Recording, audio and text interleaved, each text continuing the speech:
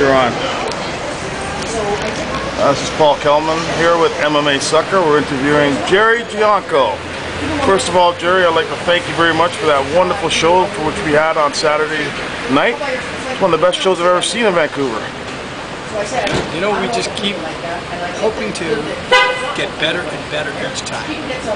Okay, so why don't you let our viewers know a little about you and the important part for which you take in our city as far as promotions.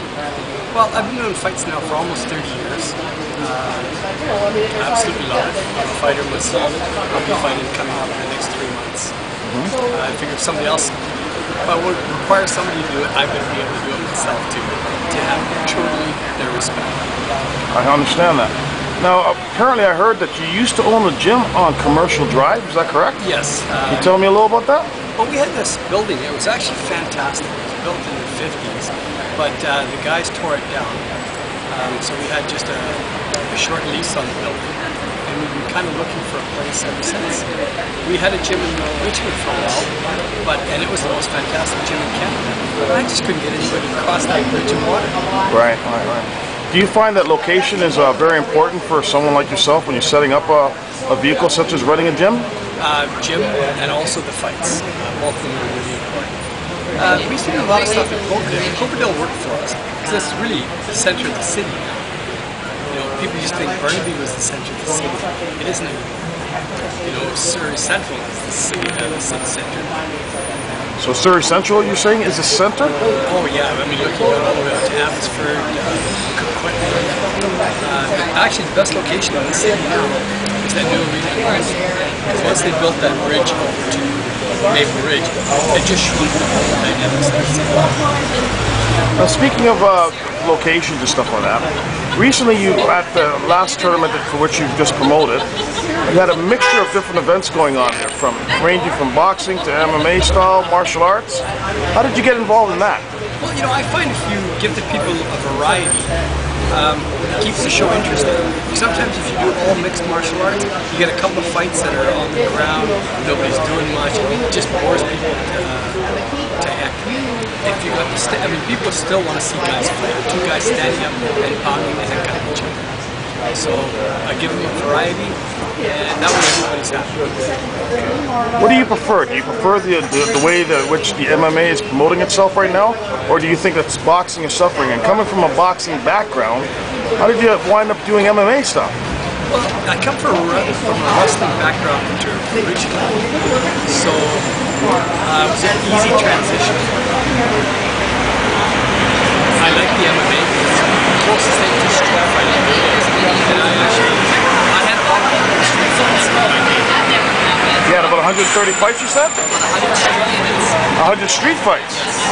Can you explain that? Yeah, well, you know, in the 60s and the early 70s in this city, you couldn't walk into somebody else's territory without somebody picking a fight. And, you know, it was always quite gentlemanly. Like you'd square off, calm down, whoever won. And, you know, half the time you'd end up being friends with the guy for life. Was that your case? It was gentlemanly. It was like sport fighting. Yeah, it was. You know, nobody got killed, nobody got stabbed. Hey, excuse me. Buddy, bring that paper back. Yours? It's mine. Thanks. Sorry. I guess you didn't know who you were, Jerry. Go on. Sorry about that part. Not a problem. Would have been gone, never seen it again. You can edit that. Oh, actually, we're keeping this in, Jerry. That's some good stuff. You can't buy that. Go ahead. You know, again, it was a rough city in the 50s and 60s, and even going into the 70s. There were gangs of guys in every part of the city, but you were honorable. You fought one guy against one guy. If 10 guys came on you, one guy would step out of the pile. And, you know, if you won, you lost, but, you know, there was never, ever 5 guys jumping on one. It was just unheard of. It was interesting that you mentioned the word gang. What I did notice at the last fights, which I found very, very strange and uncomfortable at one period on Saturday, was when I saw the gang squad come in there to the fights. Is that a normal occurrence that happens? They come to all the fights now, but if you noticed, they didn't stay very long. No, they didn't. There was no gangsters there. Okay. You know, they came in, walked around, everything was fine. Everything was well organized as far as they were concerned. They were happy with the crowd, the way everything was running. They left. As far as MMA Sucker is concerned, you run a real tight ship.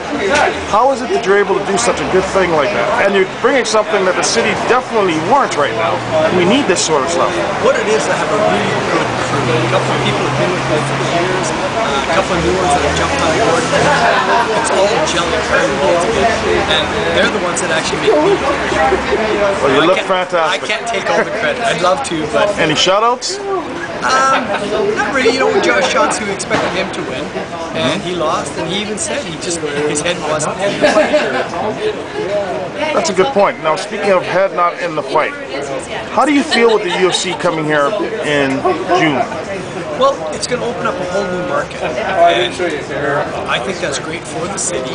Hopefully everything goes well, and the city says, well, you know, that sounds so bad. Yeah, okay, we'll let it go.